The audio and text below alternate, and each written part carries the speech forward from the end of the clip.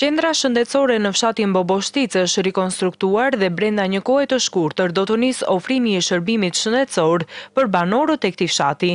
Drejtori i njësisë vendore të kujdesit shëndetësor në Korçë, Mikel Llogori, bën të ditur se kjo qendër ju nështrua një rikonstruksioni total prej vitit të kaluar për të bërë të mundur ofrimin e shërbimit mjekësor në kushte të përshtatshme, pasi godina dikur ishte amortizuar. Gjatë kohës kur në godinë punohej, qendra shëndetësore u zhvendos tek ambientet e shkollës së fshatit dhe sipas infermieres Matilda Çaprazi, shërbimi ka vijuar normalisht. Deri sa të fillohet puna kemi ofruar në shkolla në një klasë dhe shërbim gjithsesi nuk ka munguar asnjëherë. Edhe ka qenë thuajse për 24 orë shërbim, jo vetëm orë puna.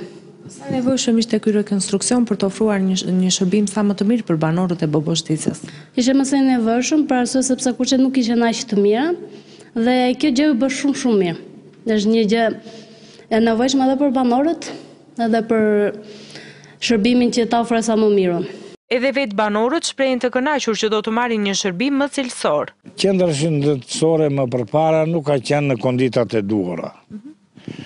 Tani e ka bërë shumë moderne dhe shumë të mirë. Presim që të hapet. Deri tani ku e keni marrë shërbimin? Shërbimin e kemi marrë në një dhomë në shkolla që nuk është ndërtuar plotësisht 100%. Të kënaqur jemi se këtu më të shumt janë pleq. Është gjona, vjen vetë edhe shtëpi me shtëpi, u bën gjelpera, u shikon tensionin dhe jemi të kënaqur. Rikonstruksioni i kësaj qendre shëndetësore u mundsua nga Ministria e Shëndetësisë dhe Mbrojtjes Sociale, në të marrin shërbim rreth 1000 banor.